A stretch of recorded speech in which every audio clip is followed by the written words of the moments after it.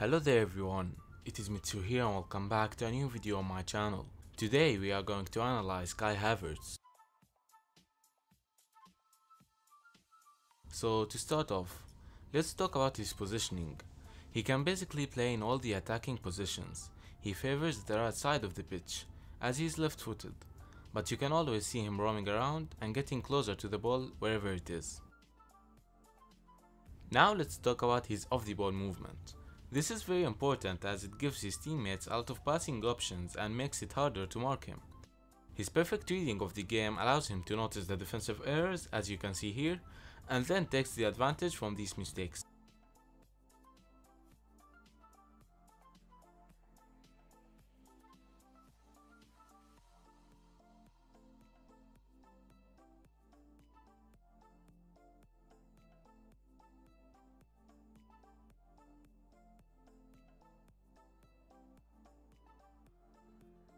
He has a great vision and a great ability to deliver to his teammates.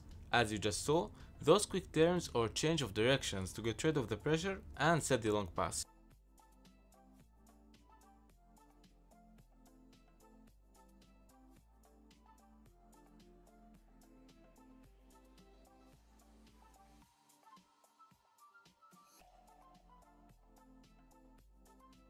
As we explained in the positioning section, he tries to get as close as he can to the ball, wherever it is, and gets involved as much as he can.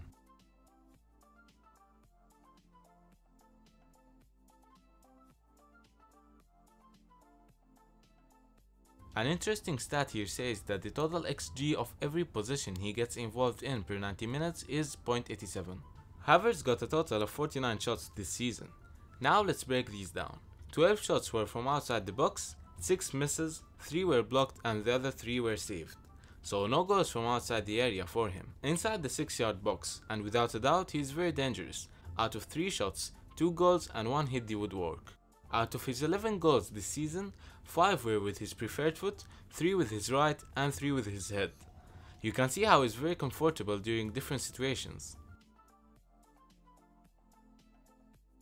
He is the type of player that likes to keep the ball with him and be responsible to distribute it around.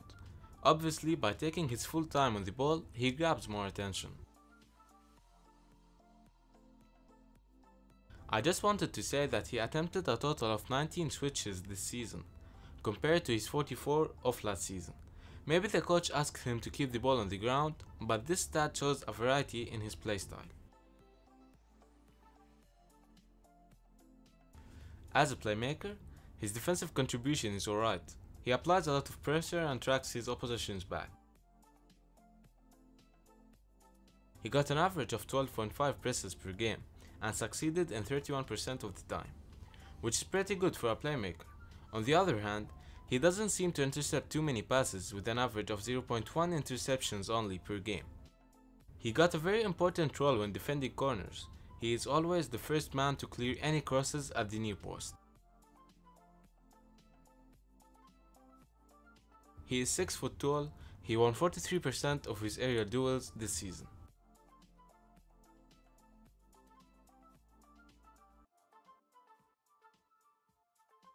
Playing these kind of passes after pulling all the defenders away from his teammates is what makes the difference. You can see here how he gave the impression that he was going to shoot, to pull the defenders towards him even more, and then pass to the open teammates. His key passes per game was actually doubled this season with 2.2 compared to 1.1 in the 18-19 season. This may explain why his goals decreased this season with 11 only compared to 17. This is actually very important, always continuing the run towards the goal, asking for passes using the blind side advantage or waiting for the unexpected to happen.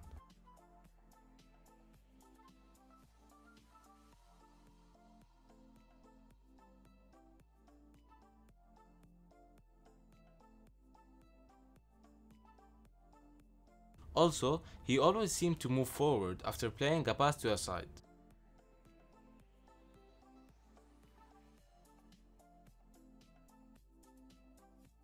He tries to get the ball between the midfield and defensive lines, which is the most dangerous area for you as a playmaker. Whenever he cannot get the ball inside that area, he drops down to get it in by himself.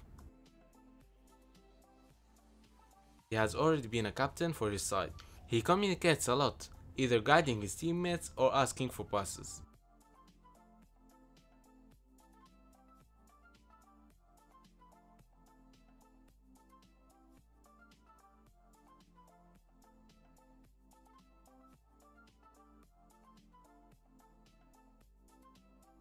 He gained control on the ball for over 1,300 times this season, and the ball was intercepted 75 times only from him. He also completed 55 dribbles with a 50% success rate. Last season, he scored 3 out of 3, just like this season, so 6 out of 6 in total, with a 100% conversion rate. So that was it guys, I hope you have enjoyed the video. What do you like the most about his playstyle? Leave your thoughts in the comments below. Thanks for watching.